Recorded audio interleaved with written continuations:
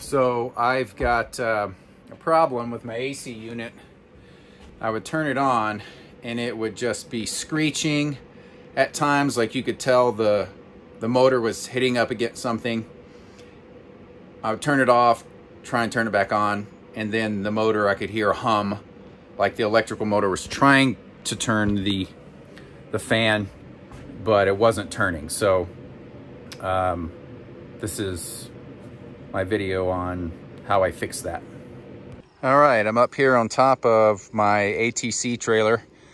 I heard some really loud noises coming from this rear AC unit. And anytime I would turn it on, I could hear this motor trying to turn, the fan blower trying to turn, but it would just get stuck and just make a hum. Sometimes it would just be screeching, and came up here and I could turn it just fine. So nothing's was causing any problems with it turning.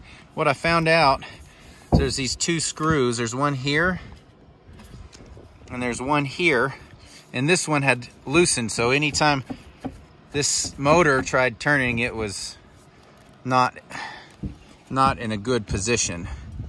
So I found this screw had backed out. So I'm gonna put some blue Loctite.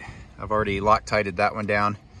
I'm doing the same for this screw, and that should fix my problem.